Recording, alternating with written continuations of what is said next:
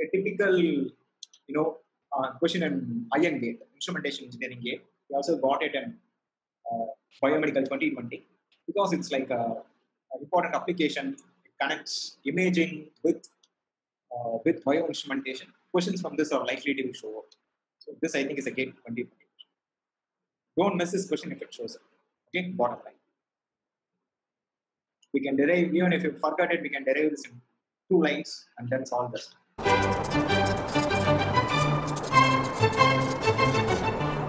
Okay, so today's this is important formula. We make sure we derive that. And Doppler, I think by now we know. So we have a source and we have a receiver. If either of them is moving, there will be a shift in frequency. In this case, they say the source is moving towards the receiver. The frequency will be higher. F will increase. So this is known as Doppler effect. We have heard it with moving trains. We are used to this. We have also studied this long back. Today we will apply it for an important biomedical device. To warm up, we are going to use one thing, which is that, so we have two frequencies. One is the observed frequency, the emitted frequency. Emitted frequency is F0, and the observed frequency is, a scaled version of F0. It is different, and how much is it different depends on two things: the speed of propagation of sound, C, and whether the receiver is moving related to the medium, and then whether the source is moving related to the medium. So let's try a couple of cases. Let's fix the source and let's only move the receiver. So S is fixed, and receiver kind of moves towards the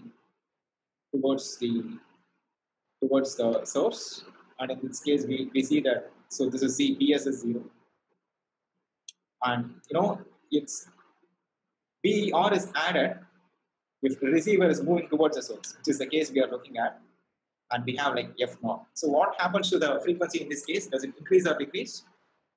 Increase, sir. Sorry? Increase. Increase, right? In this case, the frequency increases. Similarly, let's look at another case where let's fix the receiver. The receiver is fixed, and in this case, let's also so BR is 0, and let's consider a case where source is moving, say, away from the receiver. So in this case, it's added. So V is C plus BR, which is 0, and it's added C plus VS into F0.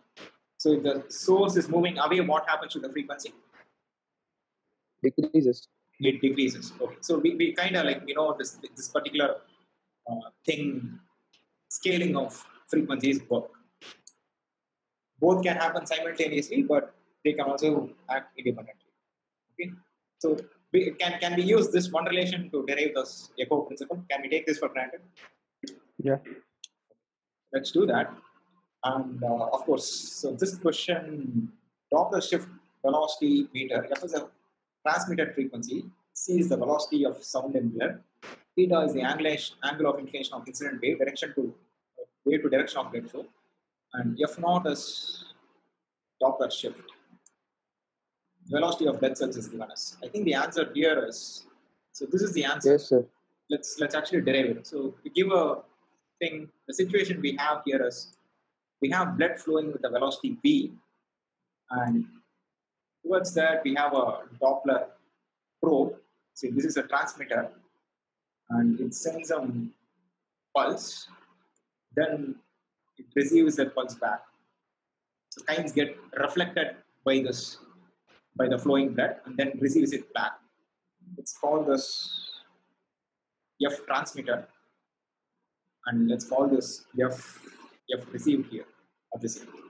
And we want to know the relationship between FT and F4. In fact, in this case, we want actually the difference, F4 minus FT. So let's go derive that. So first, notice two things happen. How many ways the frequency actually shifts here? 2 ways. 2 ways, right? So one is we have FT. It goes on, let's call this F blood. because blood is moving, in this case the receiver is moving, there is going to be a change in frequency here, FB. And then the receiver also acts as a scatterer. So there is the second process of FB to back to the, this transducer, FB to FR.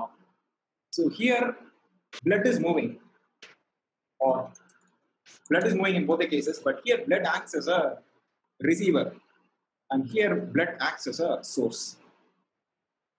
It is scattering back to the, the transducer. Agree with this bit? Yes. Okay. Blood is moving in both the cases. In this case, the receiver is moving to model it. In this case, the source is moving. Source is moving. Great. So with that, let's this is now it's very, very simple. What happens to the FB? What is the frequency that it received? In this case, I think the receiver is moving. So, and it's moving with the velocity of v constant. So it's like v. What is the velocity in this direction? It's v cos theta, right? So if it's inclined at an angle theta here, it's theta here. So this component is v cos theta. Agree? Along the transducer. So this is c plus v cos theta by c times the transmitted frequency. Agree? So this is receiver is moving, and receiver is moving towards the source. We have the probe here.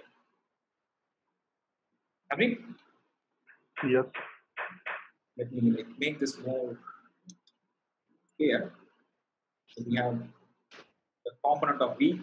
This is v constant along the transducer. Okay.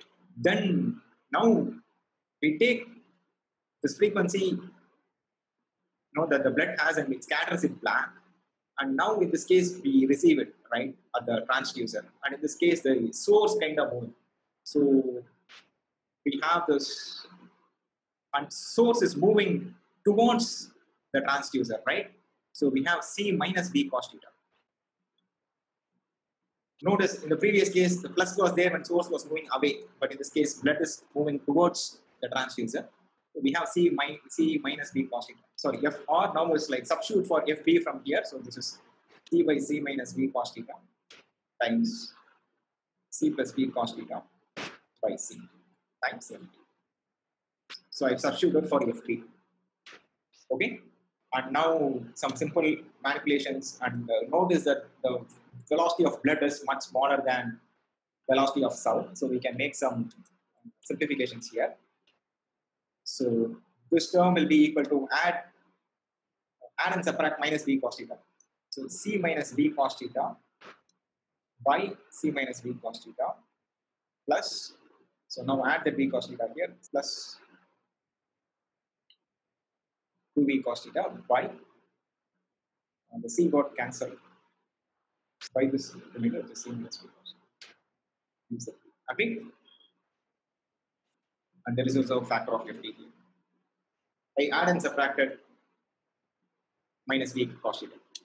So we make a couple of changes here. So this factor is, now it's 1. So what is fr minus ft? So we take this ft to that side. It is 2v cos theta by, notice v cos theta is much smaller than c. So we just have a c ft. And the reason here is we say v cos theta, the flow blood velocity is smaller than c. Okay? So this is the relation that we want. And this shift is known as Doppler shift frequency. That's it. So from this, that question is like straightforward, right? So we have like delta f is 2v cos theta f transmitted by c. So now we have like v is delta f times c by 2 cos theta into ft. So this is ft. We have, right? So we get this expression. Agree? Yes, sir. Yes, sir. Okay, so this expression, in fact, it's now you realize, if you know actually what the Doppler shift is with signs to use, you can derive this in 2 lines. Even if you don't remember it in the exam, you can derive it.